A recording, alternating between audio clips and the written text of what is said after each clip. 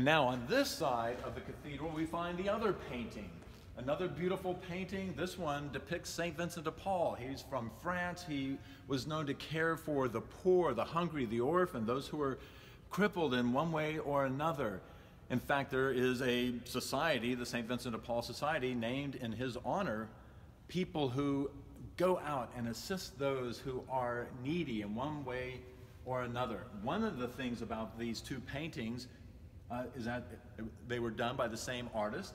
The flowers that you find here are the same flowers that you find depicted next to Our Lady of Guadalupe. But when you come here, please kneel. Pray through the intercession of St. Vincent de Paul and Our Lady of Guadalupe for your own personal needs and the petitions that you are bringing whenever you come here to the Cathedral of St. John Berchmans.